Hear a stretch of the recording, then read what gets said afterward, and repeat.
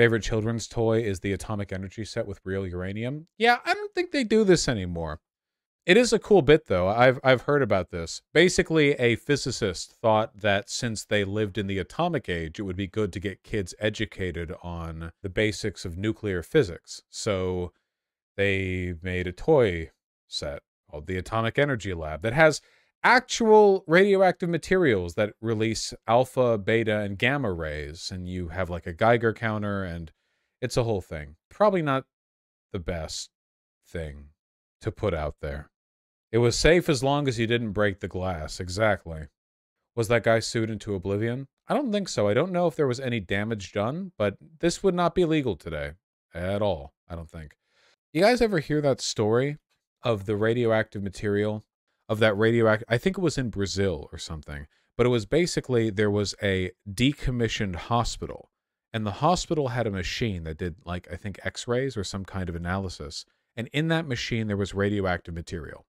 They went in there to strip the walls of copper wire. You know, they were like scavengers. Like the hospital was defunct. They strip it out. They got some of the radioactive material, not knowing what it was. They had it in a plastic baggie. Something like 18 people died in like a death trail that tracked how they moved across the city after getting that radioactive material. Cessia 137 in Goiânia. Yeah. Whoo! They only figured out what was happening after the wife of somebody who got cancer brought the plastic baggie of the dust to the police and said, "Everyone around me is dying. What is happening?" And the police looked at it, and the police, who are not nuclear physicists, were like, eh?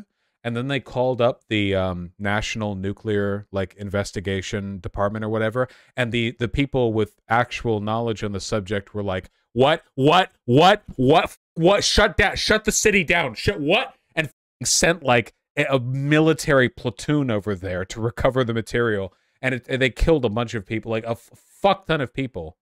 Absolute like terror shit, like real life horror. Yeah. The Goiânia incident was a radioactive contamination accident in 1987 in Brazil after a forgotten radiotherapy source was stolen from an abandoned hospital site in the city. It was subsequently handled by many people, resulting in only 4 deaths, sorry. About 112,000 people were examined for radioactive contamination. 249 were found to have been contaminated. The International Atomic Energy Agency called it one of the world's worst radiological incidents. A small capsule containing about 3 ounces of highly radioactive caesium chloride, encased in a shielding made of lead and steel. The hospital was abandoned. The guard protecting the site did not show up for work. Taking advantage of the absence of the guard, Roberto de Santos Alves and Wagner Mote Pereira illegally entered. They disassembled the teletherapy unit for scrap. They began dismantling the experiment. That same evening, they both began to vomit due to radiation sickness. Nevertheless, they continued in their efforts. I don't necessarily blame them because, like, how, given, like, assuming these are just lower class guys, how could they possibly have thought, like, oh yeah, I'm scrapping this building, this dust just kills everything. Like, I can't blame, that is like a very...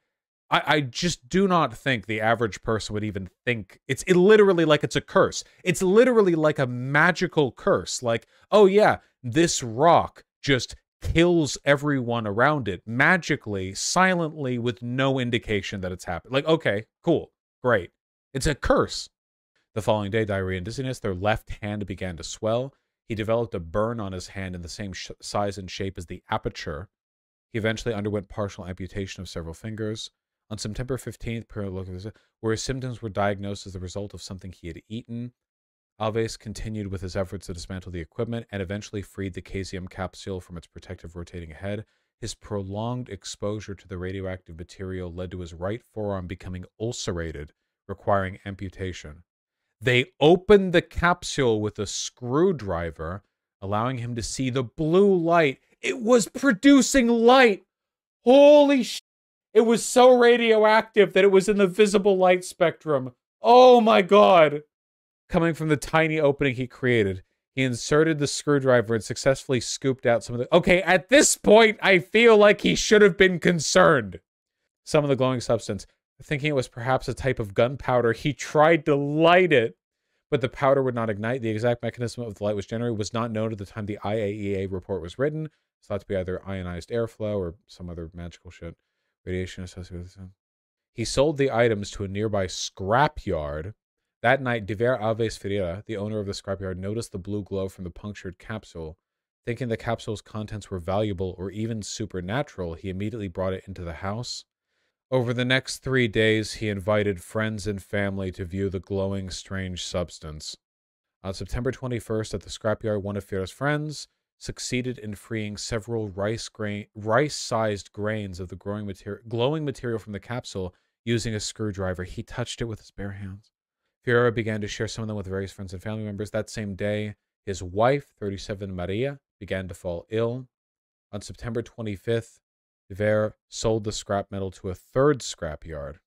The day before the sale to the third scrapyard, De Ver's brother successfully scrapped some additional dust out of the source and took it to his house a short distance away. He spread it out on a concrete floor. His 6-year-old daughter, Lida das Neves Ferreira, later ate an egg while sitting on this floor. She was also fascinated by the blue glow of the powder, applying it to her body and showing it off to her mother. Dust from the powder fell onto the egg she was consuming.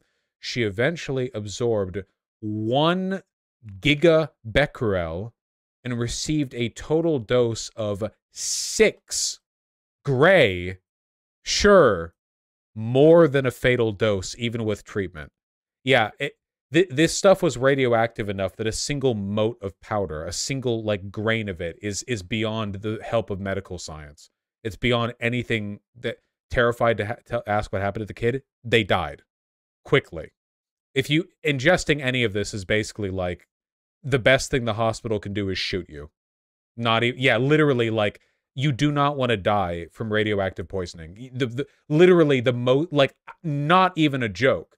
The most ethical thing a doctor can say is, we can euthanize them. That's the best we can do. Otherwise, your daughter will burn from the inside out. The DNA will melt. Like, literally. Maria, the wife, was the first to notice many people around her falling severely ill at the same time. On September 28th, 15 days after the item was found, she reclaimed the materials from the rival scrapyard, transported them to the hospital. So this girl actually went to a rival scrapyard, I think, and like took the material, which is pretty based of her. She figured it out. On the morning of September 29th, a visiting medical physicist used a scintillation counter to confirm the presence of radioactivity and persuaded the authorities to take immediate action. The city, state, and national governments were all aware of the incident by the end of the day. News of the radiation exposure was broadcast on local, national, and international media. Within days, nearly 130,000 people in Goiânia flooded local hospitals, concerned they might have been exposed. The 4 fatalities were an employee of De Ver Ferreira, the daughter. Jesus. When an international team arrived to treat her, she was discovered confined to an isolated room in the hospital because the staff were afraid to go near her. She gradually experienced swelling in her upper body, hair loss, kidney and lung damage, and internal bleeding. She died on the 23rd of October from septicemia and generalized infection at the hospital, buried in a common cemetery. Literally, she was buried in a lead-lined coffin. Despite these measures, news of her impending burial caused a riot of more than 2,000 people in the cemetery on the day of her burial, all fearing her corpse would poison the land. Rioters tried to prevent her burial by using stones and bricks to block the cemetery roadway. She was buried despite this interference. Maria, the woman who actually brought attention to the incident, also died. Became sick about 3 days after, condition worsened, hair loss, internal bleeding. Died about a month after exposure. And another employee of De Ver Ferreira, Israel Batista dos Santos, serious respiratory and lymphatic complications. The cool thing about radiation poisoning is that it can kill you in basically any way because it causes every part of your body to fail and melt. There's really no like one way to die from radiation poisoning. You could just literally, like, it just causes everything to shut down. Like literally anything can, yeah. How the f did they just lose track of this irradiated shit? Unironically, the fact that the abandoned hospital was allowed to keep its incredibly radioactive material was an unbelievable fucking security failure. Was there illegal? Legal matters. In light of the deaths caused, the 3 doctors who owned and operated the IGR were charged with criminal negligence. Because the accidents occurred before the promulgation of the Federal Constitution of 1988, and because the substance was acquired by the clinic and not individual owners, the court could not declare the owners of the IGR liable. One of the IGR's owners and the clinic physician were ordered to pay 100,000 Brazilian real for the derelict condition of the building. The 2 thieves were not included as defendants in the public civil suit. In 2000, CNN was ordered to pay by the 8th Federal Court of Goiás compensation of 1.3 real, near $750,000 US, and to guarantee medical and physiological treatment for the direct and indirect victims. Cleanup. Topsoil had to be removed. This shit was so radioactive that they had to remove the upper layer of soil and demolish several houses. This was, they couldn't just like clean the area. They had to literally like scoop entire portions of the earth out and take it away. Is some grimdark shit? Yeah. After this, the media was literally reported like the coordinates of the movement of the material through the city. What was the machine they got this radioactive material from? It was a some kind of radiotherapy institute. Where was it? What? A cesium-137 based teletherapy unit that had been purchased in 1977. Okay. This fucking thing. So what lesson can we learn from this? Ah, you want a lesson? This is an argument against libertarianism. We talk about externalities all the time, but here's an example of something that cannot be managed responsibly without government intervention. We need radiotherapy machines if we want to treat people's cancer. Obviously, it's good to have those. But without a very strict set of rules for how this equipment is handled, would you trust private corporations for the completely independent and legal responsibility-free management and disposal of this stuff? No!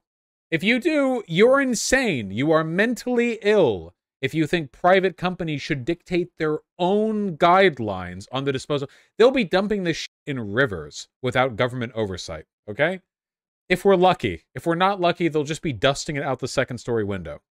Sorry, a bit more grim. Just it's a very interesting story. I mean, obviously, it's very sad, but it is interesting. I think I am plastered, and I haven't even started on my second cocktail. Libertarians will always refer to Chernobyl if that stuff is brought up. The argument isn't that the government always does a good job. The argument is that the government needs to exist for there to even be the possibility of a good job. Worth noting, by the way, that while Chernobyl was a disaster, every functional nuclear apparatus in all of human history has been overseen by government regulation.